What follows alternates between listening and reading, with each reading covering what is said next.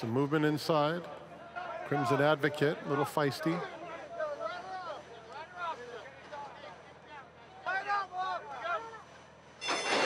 And they're off. Committee of one is very quick, so is Slider.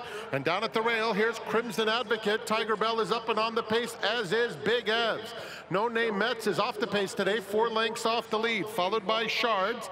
And outside of Shards now, Committee of one, who broke well, is suddenly 7 off the pace. Starlust moving through inside amidst waves. They are followed by Valiant Force on the outside of Cherry Blossom, and ASEAN is at the back of the field around the far turn, and it's Crimson Advocate just in front, about a half length to Big Evs, pressing in second, 3 to Tiger Bell third. No Name Metz is on the inside of Slider, and they're followed by Starlust and Shards coming toward the 8th pole, and Big Evs on the outside looming menacingly. Starlust is starting to close strong ground. Crimson Advocate along the inside. Cherry Blossom has surfaced later on the far outside. Valiant Force is flying at Big Evs. Big Evs, Valiant Force. Big Evs has won the Breeders' Cup Juvenile Turf Sprint over an oncoming Valiant Force. And then for the minor awards, Starlust was in that battle along with No Name Metz and Shards.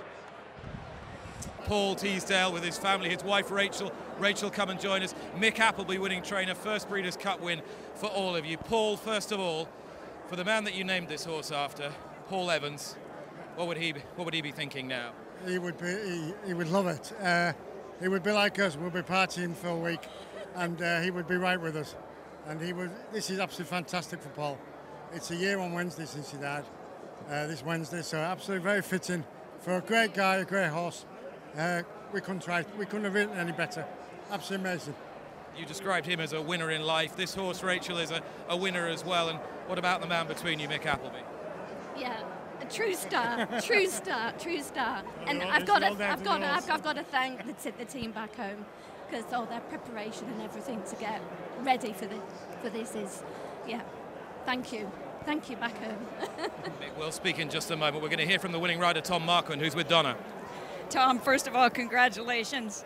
This is a big win for you. This is your first time to ride a Breeders' Cup, your Breeders' Cup debut. You come away with the win. A lot of effort went into this. Mick even schooled this horse with a bell at the starting gate. Can you just talk about the group effort? Yeah, honestly, just more super proud of the team and everyone. You know, Fred rides him every day, and I think the only time that he hasn't been ridden by Fred was when I jumped on him the other morning here, going around the bend, and Tara as well. They've been meticulous in everything that he's done. He's a little champion. He's taken it all within his stride, and proper buzz to be aboard him today. Like that's as sharp a race as you'll get, and it felt so easy on him. You know, we were pretty comfortable. He sort of blew the bend a little bit, and I was a bit worried. But as soon as he levelled up, he was never getting beat, and you know, just big to be a part of such a wonderful day today.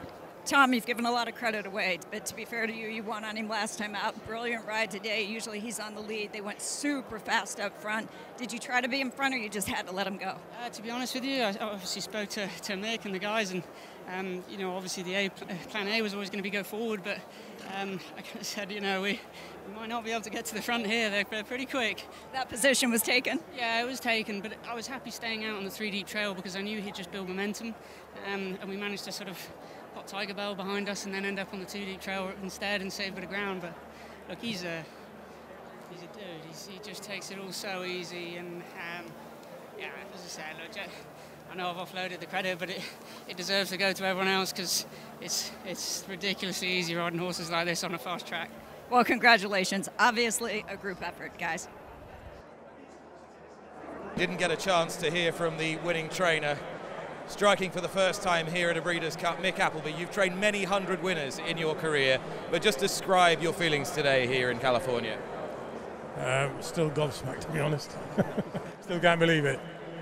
You've got a huge team of staff watching on at home. What does it mean to all of them? How much work has gone into bringing this horse here? Oh, yeah, I mean, lots of work. I mean, Fred and Tara have come here with him. I mean, they've done a great job. Fred rides him every day at home, and yeah, done an absolute great job with him, and all the staff who worked so hard through the winter, and they deserve it. Will he be back next year? Never know. Let's hope so. Let's hope we see you at Del Mar in the turf sprint. Paul, Rachel and family, congratulations. Big Evs, Brittany making a big noise in the Breeders' Cup Juvenile Turf Sprint.